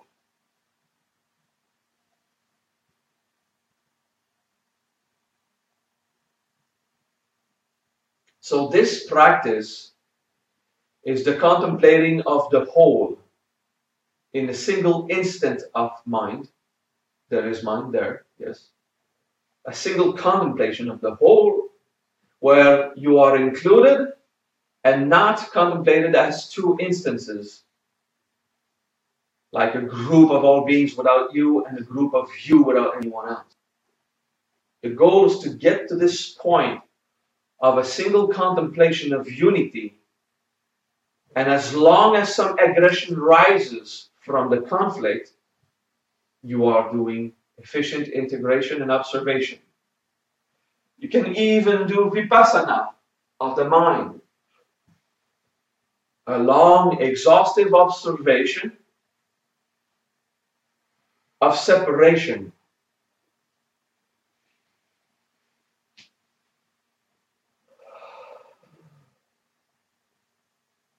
So that the beliefs to benefit all beings should not benefit you, or should require some kind of effort. Well, actually, it does require an effort, but you're reaping the benefits of it. Or the belief that you must cease to enjoy the incarnate experience as you save all others. That is to discard. That's the thought process to eradicate from your mind. Stuff happens. It's cool. Get to the simplicity of oneness. So if you want to experience oneness as a being, try it in the most efficient way by recognizing the traps that try to convince you that you have it while you're fighting, And whatever is fighting, you resolve it progressively, one integration at a time. Ultimately, your physical body will still fight. While your mind can contemplate oneness, your body will keep telling you the importance it is as an individual. And your regrets, your abuses, your shames, your not deserving, all these little things that made you different from the whole will rise progressively. You keep contemplating the whole. All beings. All beings remain individuals. Don't go into the hive mind philosophy. That's not the goal of this teaching. Contemplate all beings as individuals, but all beings, and just notice if you are included in that.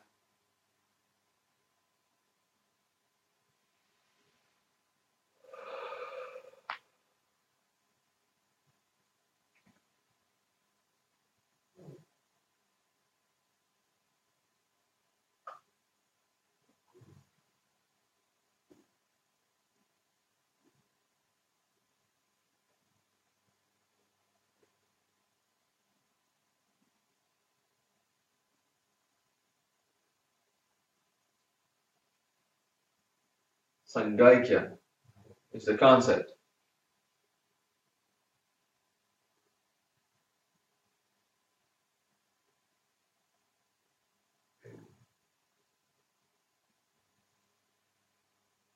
And we are stretching your mind, trying to get to a point that it's naturally built to deny.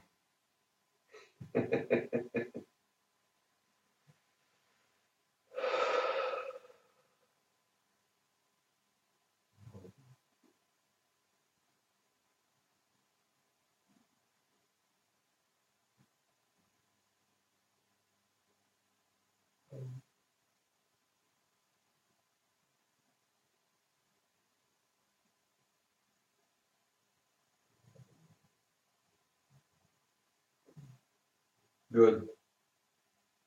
This is good. So now you know what to work on. One more thing. It's very useful.